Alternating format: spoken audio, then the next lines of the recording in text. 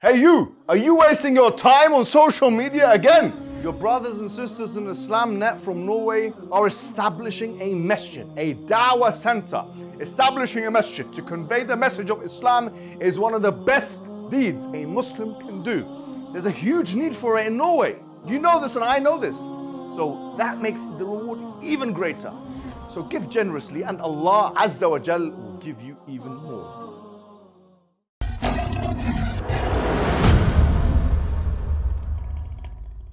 Assalamu alaikum wa rahmatullahi wa barakatuh. How are you guys doing? Before we start this video, I think many of you will be aware of the fact that in Pakistan now there are severe floods. And as the Muslim community, it's really incumbent and wajib upon us to step in. You know, Pakistan is one of the biggest Muslim countries, mightiest Muslim countries. And 1/7 of the population of Pakistan is affected by these severe floods. 1,100 people have already been have already died in these floods. So I will say, please click on the link below and help the individuals and the people in Pakistan. The reason why I'm making this video is because actually it's come to my attention after the fact, after I've recorded a video with Ali last week. It came to my attention that there was one incredibly disturbing and alarming thing that I heard, which I think maybe if you listen to it as well, coming from a Muslim perspective, will agree is totally outrageous if understood in the way that it's stated. Let's see what's said. If a woman stepped out on her marriage, the vicious, poisonous, throw her out and get he could spit on camera, you know? But in a man's position, as long as we get a paper from the mosque and we cover it up, it's... She states, if a woman stepped out of her marriage. Now, this phrase, stepped out of her marriage, I'll be honest with you, I thought she meant a divorce, and still maintain that she might have meant that. If a woman tried to seek a divorce, or tried to go for a khula or a fasakh or something like that, then XYZ. And then she goes on to compare it with a man being married, or getting a paper from the mosque, getting married, you know, in a legitimately Islamic way, getting a paper from the mosque, probably without the knowledge of his wife. That's my understanding of what's happened. Now, first and foremost, I don't want to go straight for the jugular here, because although Merriam-Webster's dictionary and Cambridge Dictionary, both of them define the term stepping out as being unfaithful, which of course includes sexual infidelity here. We're talking about a woman who's committed adultery versus a man who's married another woman. Although that could be interpreted like this, I will not interpret it like that because there is plausible deniability. I will employ husn al-dhann on this occasion. And I will actually persuade and encourage everyone else listening to this to do so. However, because the matter has some level of shubha, has some level of ambiguity, I think still it requires a refutation. And moreover, I will say this. Even if she did not, Sister Sumaya did not intend what she said, or what I've just described, this comparison we find very widespread among the Muslim community. A comparison of a polygyny that is done, especially if it's done without the first wife's knowledge, with full out adultery, which is zina in the context of marriage, which, as we know, both a man and a woman in Islam, if they commit such an act, both a man or a woman, this is considered one of the worst sins in all of Islam. Now let me attack the notion here. If someone who is a Muslim, who claims to be a Muslim, makes such a comparison and tries to create continuity, moral continuities between the two notions, then they have actually admitted to themselves that there is something immoral in polygyny. Even something immoral in polygyny that doesn't require the first wife's permission and or consent. I will say, where is the evidence for that? I will say, where is the evidence for that in Islam?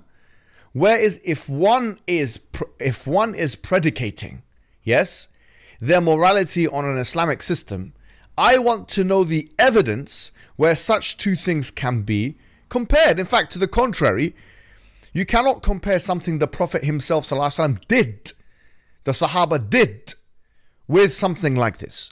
And doing so means, has exposed, quite frankly, would expose, yeah? It would totally expose the spiritual bankruptcy that individuals have on this notion. It would expose it. And I'll go further than this. I will say, not only does it expose it, this one mas'ala, this one matter here, could be a window to your entire Islam. What is your evidence for that, Muhammad? The evidence for that is what Allah subhanahu wa ta'ala says in the Quran, أَفَتُؤْمِنُونَ بِبَعْضِ الْكِتَابِ وَتَكْفُرُونَ بِبَعْضِ فما جزاء من يفعل ذلك منكم إلا خزي في الحياة الدنيا ويوم القيامة يردون إلى أشد العذاب وما الله بغافل عما يعملون. That you believe in parts of the book and reject other parts of the book. Now I'm not saying this, by the way, just to make it more clear. This is applicable to Sister Somaya, because once again there is plausible deniability. But the notion that two things like this can be compared is totally incorrect. Now I want to take a step back and talk about something quite important. Individuals, because this has pastoral implications, who are actually going through polygamy, and women particularly who have serious emotions, because it's difficult. It is a jihad in itself. It is a struggle, especially for the first wife. It is very difficult. Anxiety and jealousy and anger and frustration. It is not haram for a woman, and I make this very clear, it is not haram for a woman to not like polygamy for herself. The Prophet Muhammad ﷺ said clearly, حُفِّتَ الْجَنَّةُ بِالْمَكَارِهِ, that Jannah has been surrounded by hated things, disliked things. And Allah subhanahu wa ta'ala, He says in the Quran, He says, كُتِبَ عَلَيْكُمُ الْقِتَالُ وَهُوَ كُرْهٌ لَكُمْ وَعَسَىٰ أَن تَكْرَهُوا شَيْئًا وَهُوَ خَيْرٌ لَكُمْ وَعَسَىٰ أَن تُحِبُّوا شَيْئًا وَهُوَ شَرٌ لَكُمْ وَاللَّهُ أَعْلَمُ وَأَنْتُمْ لَا تَعْلَمُونَ. That fighting has been prescribed for you and it is hated for you. And you can hate something which is good for you. So there's nothing un-Islamic, sacrilegious, blaspheming about the fact that a woman doesn't want this for herself. I'm making this candidly clear. It's very important. I mean, most women will not want this for themselves, and for good reason. That is within their nature not to like it. Men should not blame them for that. Let me be clear. Men should not blame them for that. Oh, I don't want it. No. That is within her right and her nature. And in fact, she'll be rewarded if she continues and is resilient and so on. However, the problem lies not in the fact that you hate it for yourself, but that you start to abhor it or find it repugnant in and of itself. Or as a normative practice practiced by certain Muslim practitioners. Let me make this clear by giving an analogy. Let me give an analogy of eating meat. Okay, eating meat. In Islam, eating meat is halal. It is not wajib, just like polygamy is halal and it's not wajib. Okay. Now, somebody can say, I don't want to eat meat because of health reasons, and not eat meat, abstain from eating meat. Or in fact, can hate eating meat because of what it does to them physically, or even feel sickened by eating meat. Maybe they see some animals walking around and they feel sickened at the thought that this animal will be slaughtered and then I'll consume the animal. Therefore, every time they eat a burger or whatever, then they actually feel physically sick. And so they don't eat meat. They don't like meat for themselves. They find it sickening. They don't like it. Now, it's fine for that Muslim to say, I feel sick by eating meat and I don't want to eat meat. But when that Muslim turns around and says, look at those people eating meat. You see now what's going on. Look at those people eating meat. Look at those people eating meat. They are doing something immoral. Look how bad they are. How could they eat them? How could they eat meat? How could they do such a thing? How cruel they are. How barbaric they are. How oppressive they are. Now you have moved into more than just a grey area. Because you have now attributed oppression to something which Allah has allowed. Oppression with something which Allah has allowed. And dhulm in the Arabic language is وضع الشيء في غير مكانه الصحيح. Is putting something in other than its rightful placement. But then Allah, He says, كُلُوا مِن طَيِّبَاتِ مَا رَزَقْنَاكُمْ. Eat from whatever you like, from what we have allowed. And He did not make meat haram. So by saying that about those individuals that are eating meat, now you've moved into a major grey area. Even more than a grey area. Now you are going into the kufr zone. I'm not saying you have committed kufr or that you are kafir. But you're veering, it's a slippery slope. Because the next step after that is saying eating meat is wrong, which is the equivalent here by saying polygamy is wrong, it's immoral, it's unjust, it's oppressive. that is kufr akbar yukhruj sahibuhu min al-millah. That is something which is kufr akbar, the kufr that takes somebody out of the religion of Islam. Because clearly Allah says the opposite. So what I'm saying is that there's a fine line between analogy 1, 2, and 3. Having said this, if we go back now and we talk about why this is so powerful, the idea that this can be seen as oppressive to even Muslim people, men and women, is actually a powerful proposition. Is it because there is a great deal of academic evidence and first principle argumentation from ethics, in ethics and morality, on consequentialist grounds or deontological grounds? No, it's not because of any of that. The reason why this is a powerful argument is simply because men and women, especially first wives, have an emotional theological reaction to the matter and they feel pain. Because they feel pain. Pain is a very powerful thing. Pain is a very powerful thing. And then when you have pain, that pain can then be transferred onto empathetically to other women who put themselves in the position of that particular woman, first wife, who went through that pain. And this in psychology is referred to as emotive contagiousness or something to that effect. So you actually become, empathetic contagiousness. Empathetic contagiousness is the term that Bloom uses in his book. That empathetic contagiousness, that your pain becomes someone else's pain.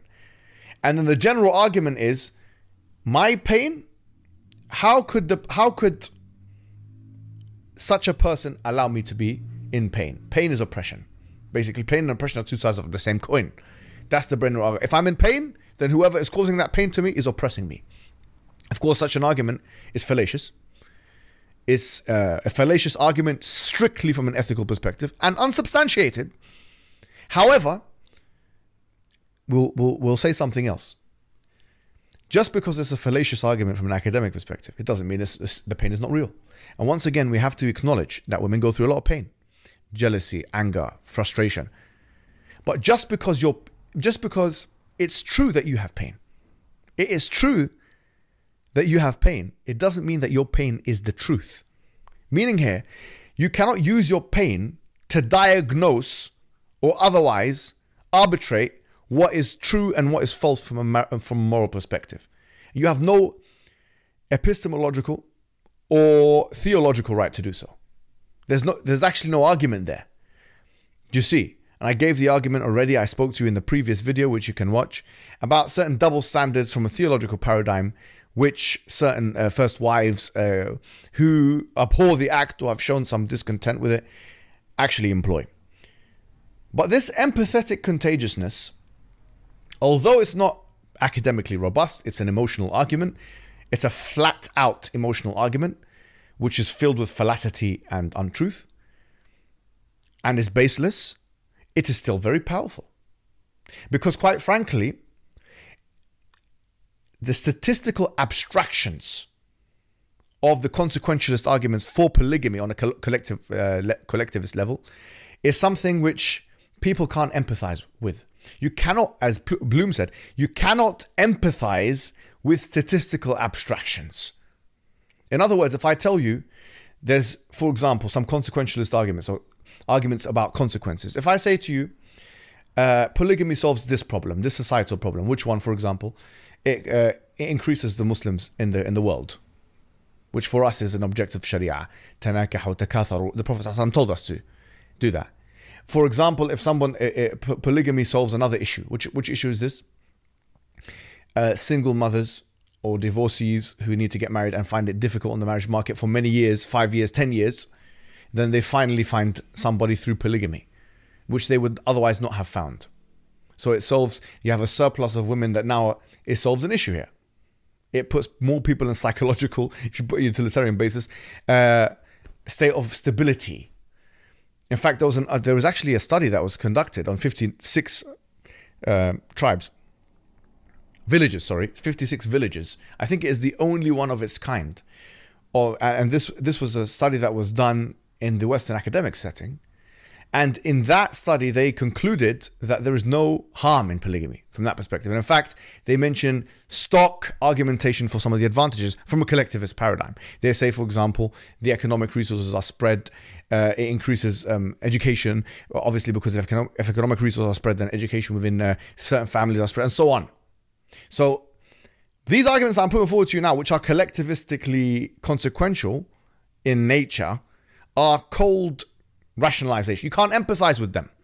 So even though on this basis you can make an argument, it's not going to compete for certain people who have had emotional theological reactions with the bitter pain of the emotional argument, even though it's a fallacious argument. What is the argument? The argument is, I feel pain, therefore it's oppressive, which is false. It's a wrong, yani, how do you jump from A to B, yani? The point is. So that's the first thing I was saying. So this is very important. The second thing is to do with this, the point of disclosure, because they mentioned it many times in their video, and I didn't mention it, I didn't talk about it. Now, in the religion of Islam, the religion of Islam does not encourage that you always have full disclosure with your partner. In fact, there's a hadith, and quite frankly, I'm saying it reluctantly because some people may misuse it. Some of us may misuse it, especially young people like me will misuse it, yes? But the hadith which says, لا يحل الكذب إلا في ثلاث, that lying is not allowed except in 3 circumstances. And one of the circumstances is hadith al-rajul imra'atahu. And to be fair, the hadith also says, hadith il-mar'a li zawjiha, or kama qala sallallahu alayhi wa sallam, that if a husband speaks to his wife, or if his wife speaks to her husband. The religion of Islam does not encourage full disclosure when it comes to marital affairs. Why? Because there are some things which in romantic relationships that if explained, it can cause some serious detriment to the marriage. And even the Prophet Muhammad ﷺ, he did this himself. Not that he lied, but he kept things secret. And this is in the Quran. وَإِذْ أَصَرَّ النَّبِيُّ إِلَى بَعْضِ أَزْوَاجِهِ حَدِيثًا فَلَمَّا نَبَّأَتْ بِهِ عَرَّفَ بَعْضَهُ وَأَعْرَضَ عَنْ بَعْضٍ. This is in the Quran. That when the Prophet ﷺ, وَإِذْ أَصَرَّ النَّبِيُّ, the Prophet Muhammad ﷺ kept something from some of his wives. عَرَّفَ بَعْضَهُ وَأَعْرَضَ عَنْ بَعْضٍ. He told some of his wives not to tell the other ones. So this whole discourse, which was quite prominent, about you have to be completely open and honest and so on, this is actually not substantiated with the text. There are some things in a marital situation from the Islamic perspective which should not be disclosed. Full disclosure is not the Islamic position. Clearly not. So this idea as why doesn't he come and speak to her, this and that. Especially, let me make a prediction for you. If, as we're seeing, because a lot of these matters are actually interconnected. There's a flesh that joins all of this stuff. In the Western context, for example, we're seeing, and I've mentioned this in previous podcasts, we're seeing, for example, men's children be taken away from him and weaponized at the expense of the children's well-being, their educational health, their physical health, their psychological health, and the man. Yes, and even the extended family of that man, which includes women, by the way. For example, the man's mother, etc. So when a dispute happens in a marriage, or that the woman will say to the man, I threaten you with the kids. Or if you do this, you're not going to see your kids again. So in this situation, if you put him in this position and he gets married without your knowledge, then you have given him some reasonable basis to do so, quite frankly. You have given him a reasonable basis to do so. Because you're simply saying, I'm going to reward your honesty with destruction. How do you expect, quite frankly, a man to respond to such a situation who, let's say, is physiologically inclined towards the polygynous option? Now, if you're a fool, quite frankly, if you're a fool, then you would say such a thing. Because now you're basically giving him justification not to disclose certain facts. If you're not a fool and you handle the matter with maturity, then surely the man will maybe honest with you, maybe have full disclosure and speak to you about all these matters. So I predict, so long as we see runaway fathers, which I've already expressed my disdain for, by the way, runaway fathers, and mothers who weaponize their children continue to proliferate in our societies and acquiescence to such figures, we will see more secret marriages, or let's not call them secret marriages where the first wife does not know in society. And they are jurisprudentially possible, by the way. As jurisprudentially possible as, for example, a woman who does ishtirat before a marriage, according to the Hanbali madhab and some other madhab, which is that she says before a man gets married, if you do polygamy, then the divorce will take place. It's mentioned in Al-Mughni, but Ibn Qudama, many people mention at this point. I can give you references for that. So in other words, if a woman says, I insist on monogamy, and according to the Hanbali madhab, they accept. But other madhab, no. Since we're being jurisprudentially open, so other madhab say no. أي شرط ليس في كتاب الله فهو باطل. They bring the hadith أو كما قال صلى الله عليه وسلم, and they say any condition that is not within the book of Allah, then it's already nullified. And this is the majority opinion. Okay. So with this, I feel like what is being encouraged here with the attack on fatwas, the attack on religion and so on, polygyny and so on, an indirect attack. I'm not saying necessarily with the T-Talk sisters, but generally in the Muslim sphere, especially in the Western world, with the influence of feminism, is a culture of jurisprudential censoriousness. A gag culture of jurisprudential censoriousness, where men will feel like their only option is X, Y, and Z, and women don't know also their options, that they can do ishtirat before the marriage and so on. And I want to say this, if we do, instead of thinking about the matter with a solid morality, which is anchored in the Quran and Sunnah and in the jurisprudential tradition, but instead opt to deal with the matter in a way which is just based on our desires, then we would be falling into exactly what Allah subhanahu wa ta'ala refuted in Surah Al-Mu'minun. Where Allah subhanahu wa ta'ala says, وَإِذَا اتَّبَعَ الْحَقُّ أَهْوَاءَهُمْ لَفَسَدَتِ السَّمَوَاتُ وَالْأَرْضُ وَمَنْ فِيهِنْ. In chapter 23, verse number 71. That had the truth followed their desires, everything in the universe would have been completely corrupt. The universe, the heavens and the earth and everything within them would have been corrupt. Meaning what? Meaning that there is a very delicate and sophisticated system through which the universe operates. A very delicate and sophisticated system, call it the fine-tuning, call it whatever you like. That it's a Goldilocks zone of perfect numbers.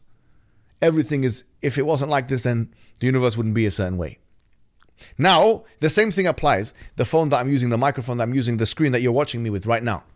All of that is based on hard geometry and mathematics. It's not based on your volatile emotions. When you go on a plane, it's not based on your volatile emotions. The systems on the plane, the engine on the plane, the design of the architecture of the plane is not based on emotions. It's based on hard facts. Because your facts actually are indifferent to your emotions. The facts are indifferent to your emotions, whether you're positive or negative. Which means now, if you decide to let something as volatile as your own emotions be the guide, your moral guide in life, then you'll have a volatile life. You wouldn't allow such a thing to happen on a plane. You wouldn't say, I am going to ride a plane that is based on a volatile set of architectural or arbitrary set of haphazard architectural points of reference. Which means what? Which means that when you want truth, you opt for the truth which is solid. You don't and organized. Moreover, I want to make the point of cognitive dissonance. A lot of our sisters have, and brothers, quite frankly, and brothers as well. They have started to develop this disdain towards something which Allah subhanahu wa ta'ala has revealed. And by the way, we've already mentioned the ayat which talk about أَفَتُؤْمِنُونَ بِبَعْضِ الْكِتَابِ, and you believe in parts of the book and disbelieve in other parts. And we've also, to be fair, mentioned those ayat which reference that you can not like something for yourself. But there's one other set of ayat which we haven't mentioned. I'll just give you one example. ذَلِكَ بِأَنَّهُمْ سَخِطُوا بِمَا أَنزَلَ اللَّهُ فَأَحْبَطَ أَعْمَالَهُم.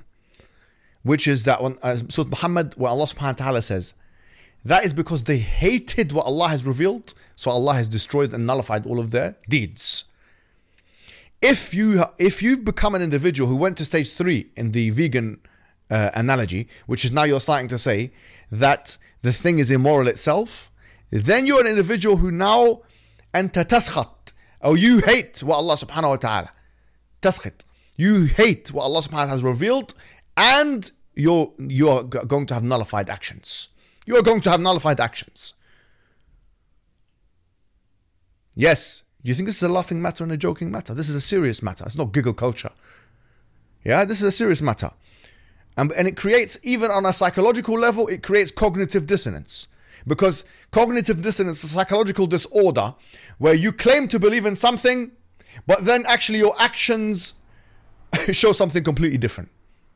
So individuals who fall for this kind of fall prey to this kind of thing, they are the least psychologically contented individuals because they suffer from the deepest and most entrenched type of cognitive dissonance, which causes an internal struggle within them, which leaves them unsettled and anxious, to say the least. And one more thing I wanted to say about this whole polygyny issue is about framing, how this whole thing is framed.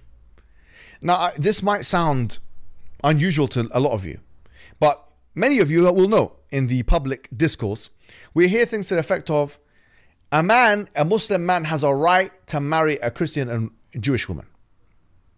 Okay, so it's spoken of what the options of a marital options of a man are spoken of in terms of rights. This is framing now. I'm saying, okay, but a Muslim man cannot marry a Muslim woman.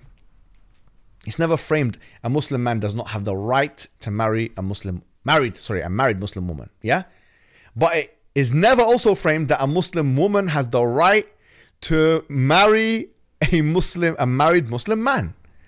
So the whole rights, responsibilities, rights, inhibitions framing is actually unusual. To me, it is skewed, it is biased, it is wrong. Another thing that can be said is that, for example, when we talk about rights and responsibilities, when we talk about the issue of polygyny, some, especially non-Muslim detractors, anti-Islamic detractors, they frame the issue as an issue where men are taking advantage of women.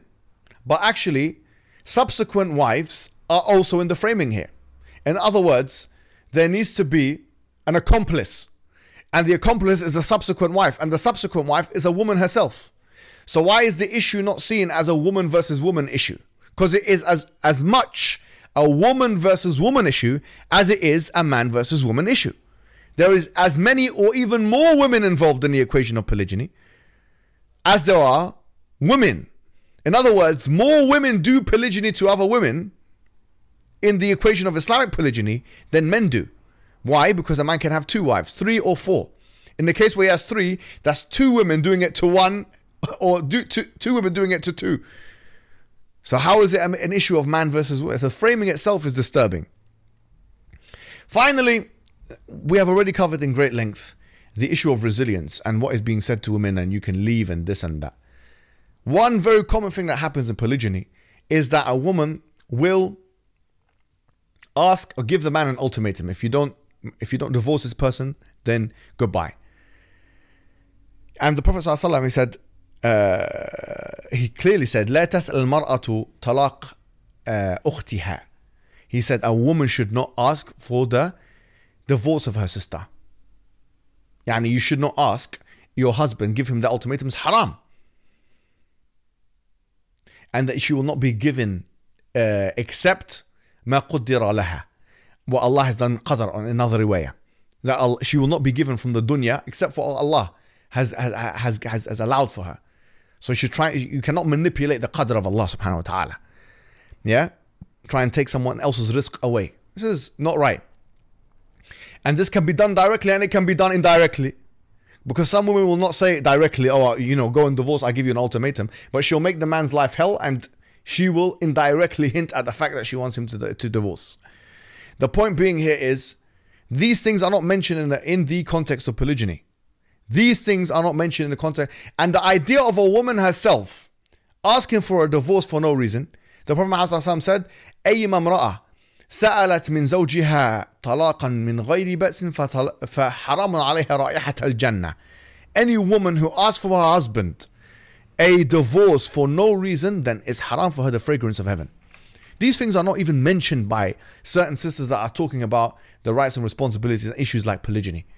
And that's why it's very dangerous to come and speak about these matters without Islamic knowledge or consultation or a fair representation.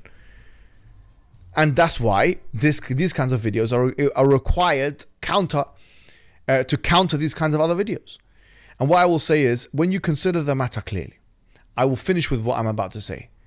When you consider the matter clearly, and you have to be honest with yourself, whether you're a man or a woman, but going back to the vegan example, if you're an individual who has started to find disgusting the fact that other men practice this act of polygyny in a normative way, yeah, whether they do it in a way which is jurisprudentially ideal or not, so long as it is halal and is allowable through an opinion, whether it's misyar or not, because misyar is tanazul an ba'd al-huquq and it's allowed in Islam. Yes, it is allowed in Islam. Sauda bint Zam'a did this misyar with the Prophet Muhammad sallallahu alaihi wasallam. So she's not doing 50-50. Such a model is also flexible enough to be allowable in the Islamic state. Whether it's misyar or any type of polygyny, which is acceptable jurisprudentially, if you find yourself looking at such a thing, an action, and saying that is disgusting in my opinion, or I find that people do that are oppressive, then know that you are skating on thin ice, know that you are playing with your iman, and know that the problem is deeper than this mas'ala. This mas'ala, this issue, has just highlighted the deeper iman problem crisis that you have. Because the real problem is maybe, well, you have to look at it, the extent to which you actually believe that the man called Muhammad ibn Abdullah, who came in the 7th century, the man who claimed to be a prophet, the extent to which you believe this is actually the case, that is itself now in question. Because it's not just a matter of iman or kufr. There is a range of different iman. Iman goes up and down. Yaqeen is at the highest. Aynul yaqeen, ilmul yaqeen, top level certainty. That's at the top level here. Yes, but you may be wavering at the 50% mark. You may be at the 55%, 60%. This is where the issue is. Because somebody, uqsumu billah al-azim, who believes 100% this thing is halal, they will not have a problem with the hukm itself in any way, or the practitioners of it. They will have a problem with it being done to themselves, as we saw with the mothers of the believers and the greatest within all time. That's fine. That you're allowed to, this is what is allowed. This is absolutely, no one should be shamed or blamed for any of that. But this is how it is. So if you realize that you have a hole in your iman, you have to go back to the drawing board and read the seerah, read the Quran, do your adhkar. Because when you do things like that, then your iman is raised and this stuff becomes quite easy to believe, to be honest. Very easy to believe.